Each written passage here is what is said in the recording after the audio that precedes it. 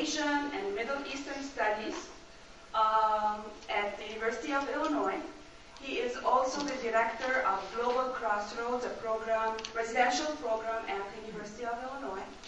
Rajmohan Gandhi is a scholar, a thinker, who has done a lot of reading, presentations, and he is an author of books that talk about reconciliation, peace between Muslims and Hindus in India.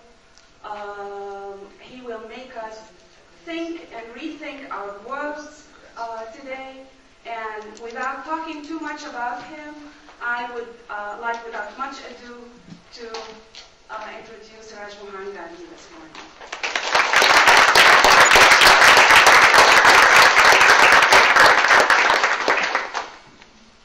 Thank you, Manny. Do you want a mic? Well, You can use that. Okay. Yeah. if the mic works, fine, and if it doesn't work, that's all right too. Thank you, Manny. And I thank her because she has given me the chance to meet with all of you. This is the first time I'm coming to Effingham.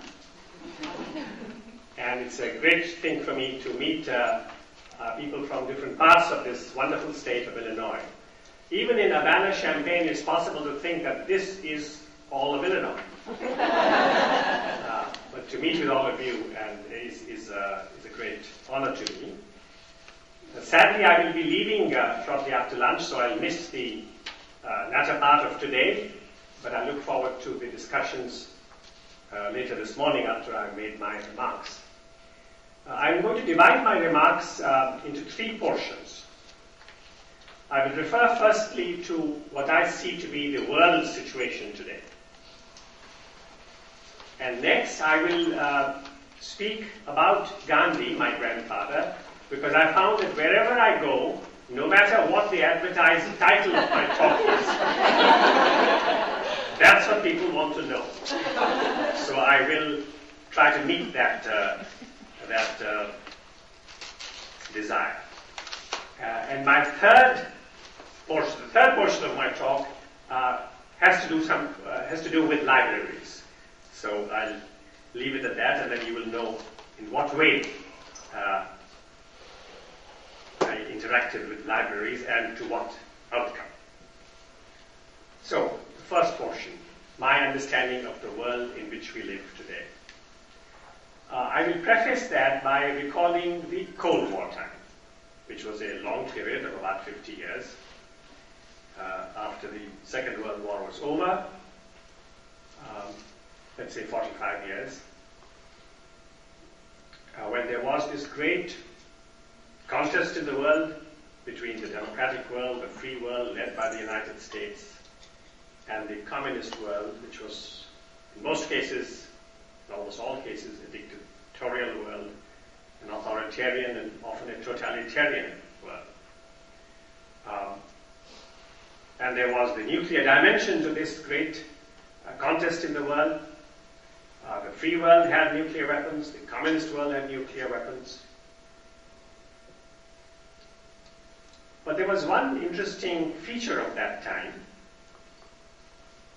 As far as one could make out, the peoples of both worlds, which were divided by an iron curtain for much of this time, the peoples of both worlds seemed to have, on the whole, reasonably good feelings about one another. There was this clear feeling in the Western world that the rulers of the communist world were dictatorial. They were suppressing their populations. They were not allowing any kinds of freedom, and often they were very cruel indeed. But the people of the communist worlds were good people, suffering people, wonderful people, people like us. There was a lot of caution, a lot of suspicion, well-merited suspicion, you might say, about the rulers of the communist world, but there was sympathy and warmth for the people of the communist world. The clash was with the governments of the communist world, and everybody in the Western world, rulers and people alike, looked forward to the day when democracy liberty would come to the people of the communist world. That was a feature of the Cold War. Today we live in an age that is yet to be given a name by historians. After some time period in which we live, we'll be given a short title. What that title will be, I don't fully know. At the present time, of course, people speak of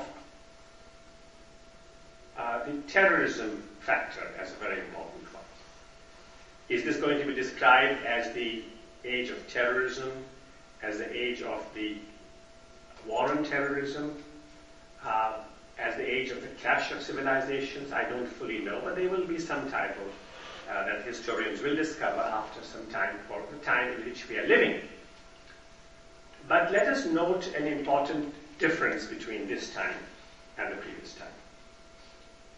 At this time, which is a time also, of course, of the information revolution, the communications revolution, of the world becoming one village, in this time of the world becoming smaller and the world becoming one, suddenly we also find that there is great mistrust between the peoples on two sides of this divide.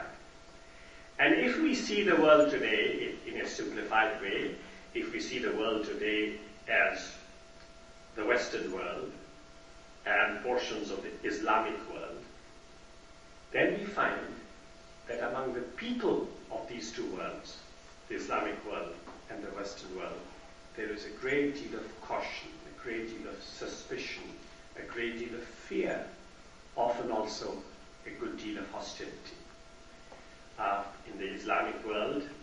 Now, of course, when we speak of the Islamic world, we should do so with great care and with the awareness that the Islamic world is not a monolith. There are so many, just as there are differences inside the state of Illinois between Champaign and Effingham. The Islamic world is very, very heterogeneous. It is divided in so many different ways, by language, by sect, by culture, by geography. But we will forget that for the moment. We will try and think of the Islamic world as this kind of one world. In much of this Islamic world, there is today